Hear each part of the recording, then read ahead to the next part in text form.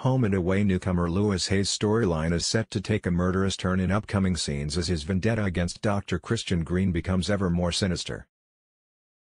The soap's latest trailer, which has begun airing in Australia and which you can watch above, shows that Louis will dangerously step up his campaign against Christian, who he blames for the death of his wife Anna.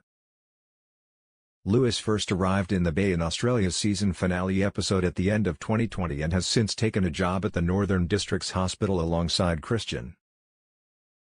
The pair have clashed a number of times, and this new trailer reveals that Louis is about to make a shocking move, as he attempts to kill injured Ari Parada, who is lying in a coma after being knocked down by a car in a hit-and-run incident.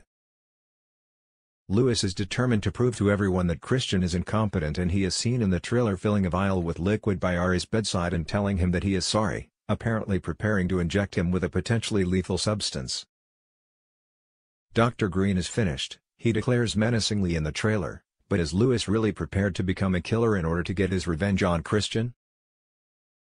These dramatic scenes will air as part of a blockbuster night of Home and Away in Australia, with the soap set to air 3 back-to-back episodes on Monday.